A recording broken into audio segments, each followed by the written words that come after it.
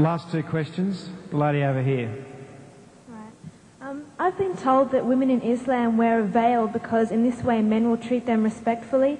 But I see the veil as a form of oppression because why should they have to cover themselves because of the weakness of men? Shouldn't they be treated with respect regardless? Could you please explain the veil, and did Mary have to wear a veil?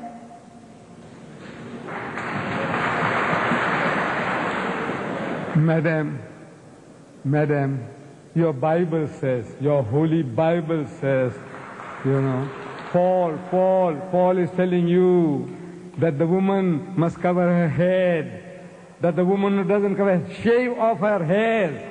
Your Bible says that.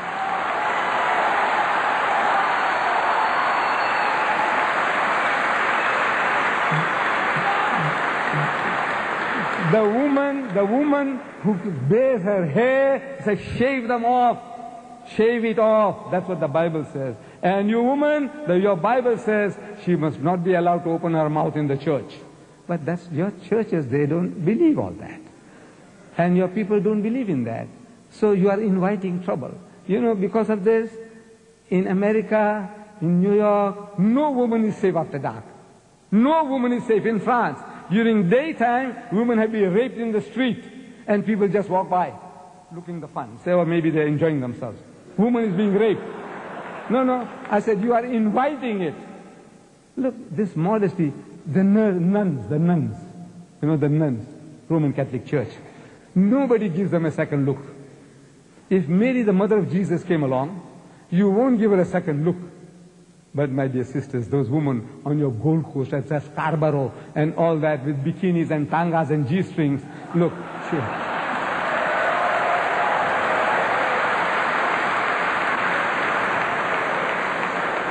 It's attracting, look, even an old man like me, I tell you, my brother. If I went there, I tell you, I'll be burning inside. I'm telling you, look, this is the nature of man. God made us like that.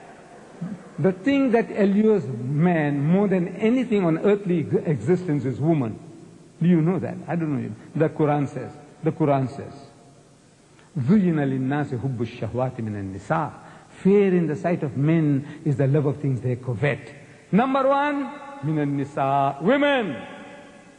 وَالْبَنِينَ, then sons. You know, I got 11 sons. I can make my own football team. You know how you know, it makes me feel proud. I've got 11 sons, you know, my own football team, my own cricket team.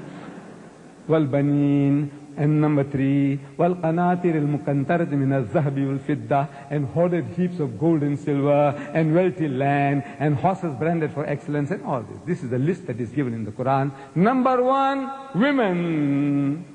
The Quran says, the thing that allures man most on this earthly existence is woman. And I'm telling my Western friends that I don't have to prove that to you. I don't have to convince you. I said, you see, in my country, in the city of Durban, I think we'll end with this. Okay? We'll end with this. In the city of Durban, there is a firm called Lucian Motors. They sell second-hand trucks. You know, lorries, trucks. We call them trucks here too? Trucks. We call them trucks. And on the trucks that they advertise, there's a woman in the bikini on top of the truck. Then G-Knots, they sell farm implements. And on the tractors that they advertise, there's a woman in the bikini on top of the tractor. I'm asking these Westerners, I say, what has a woman in the bikini got to do with a second-hand truck or with a tractor? Except the man. You see, the woman is being dangled, so you'll read the advert.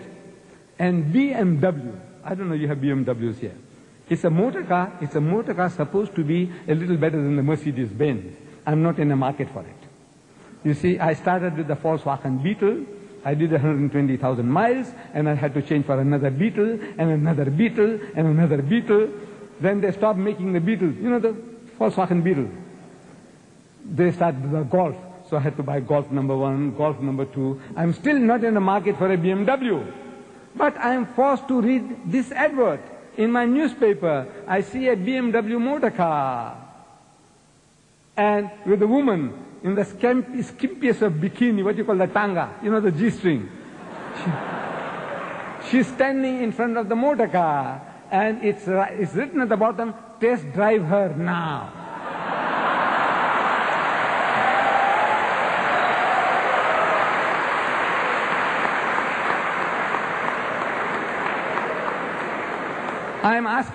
I'm asking the woman of the car. The woman is buying the car.